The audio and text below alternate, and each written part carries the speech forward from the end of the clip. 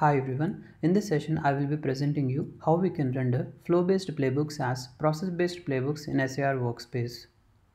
Today in case of flow-based playbooks, the response tasks generated by the flows are rendered as a related list under the security incident. Later, analyst can finish these response tasks one by one and he can mark them as close completed. In case of process-based playbooks, processes can be configured using the process automation designer, wherein the process owner can configure the lanes and activities within a process. Later, these activities can be accessed from the Playbook Experience tab of the security instance from the workspace. Flow-based playbooks and process-based playbooks are two different solutions that we have today.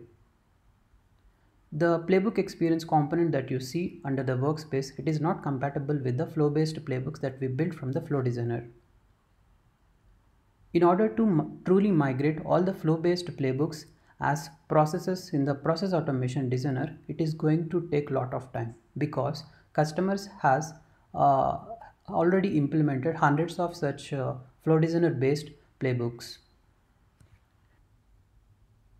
In order to solve this problem, we have come up with a solution wherein we are creating processes around these flows, and these processes will help reading the response tasks generated by the flows and render them within the Security Incident Playbook Experience tab of the workspace.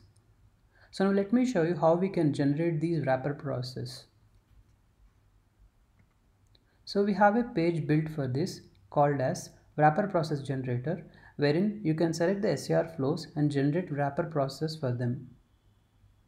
Now let me select a flow, security incident phishing manual, and generate a wrapper process for this flow. Here it will ask the lanes to be generated in the wrapper process for this flow. By default, we are selecting all the lanes. Optionally, you can also select the end lane. So this end lane will ensure all the response tasks of the flow are completed before the process can be ended. Now let's click on generate. So this will take some time to generate the wrapper process.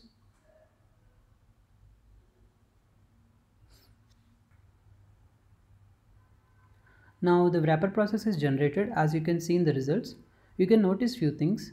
After generating the wrapper process, the flow is prefixed with _p. This is to indicate that there is a wrapper process already generated for this flow, and the process is prefixed with _f.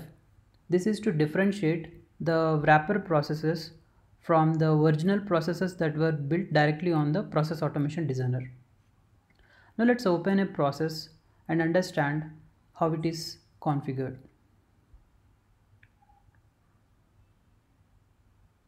So this is a wrapper process that we just generated. As you can see, it consists all the lanes that we selected during the generation process: draft, analysis, contain, eradicate, recover, review. And it consists the activities like launch flow based playbook, followed by steps in all the lanes, and in the end lane there is the end playbook activity. So these are the utility activity definitions. And the launch flow based playbook, it is responsible for invoking the flow based playbook that we have in the flow designer. And the steps activity definition, it is responsible for reading the response tasks generated by the flow based playbook and render them in the workspace playbook experience tab. And the end playbook activity, it will ensure all the response tasks of the flow based playbook are completed before this process can be finished. And we can also check the trigger condition of this wrapper process, which is actually copied from the flow based playbook. Since it is already copied, to avoid the duplicate scenario of invoking the same playbook twice, we have nullified the trigger condition of the flow by setting the trigger condition to sysid equal to 0. Now let me show you that.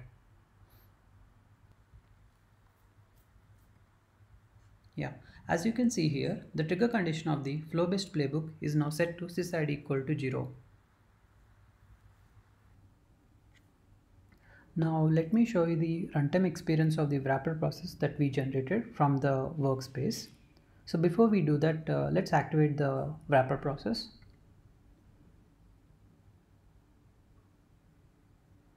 It is now activated. Now let's go to the workspace, and from this security incident, let's invoke the wrapper process that we just generated by using the add playbook form action. Select the wrapper process and add the playbook.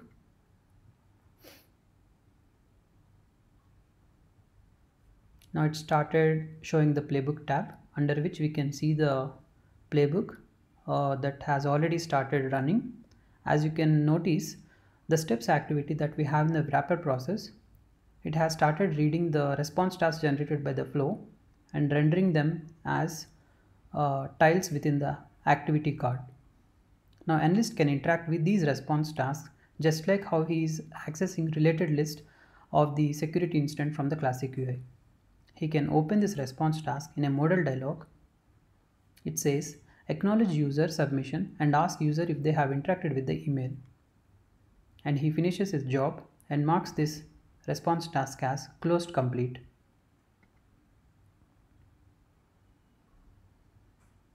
Now the flow resumes and it will create subsequent response tasks, and they will be automatically pulled by this steps activity.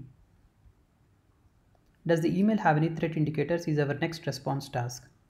Let's assume there are no response tasks, and analyst will say no and save. Now the flow will resume based on the response of the previous task, and it will create the subsequent response tasks. In this case, since we chose no to the response task, does email have any threat indicators, and there is no point of doing the further investigation, the process has skipped contain, eradicate, recover, and it took the security incident directly to review.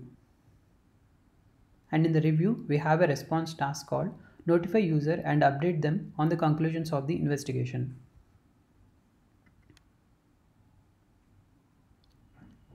And the analyst finishes updating the summary and notifies the user, and he can mark this response task as close complete.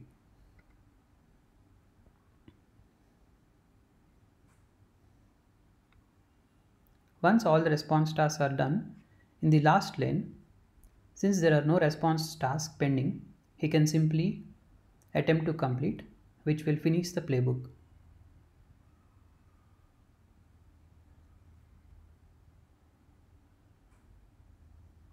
To summarize, we have started with the differences between flow-based playbooks and the process-based playbooks. And we have discussed about the problem that customer is facing. Since he has hundreds of flow-based playbooks today in his environment, it is difficult to migrate them as process-based playbooks. And then we discussed about the solution with the help of wrapper process, using which we can render the response task generated by the flows in the SIR workspace. And we have also shown how we can generate the wrapper process using the tool wrapper process generator. And finally, we have shown the runtime experience of the wrapper process that we generated from the SIR workspace. Thank you, team.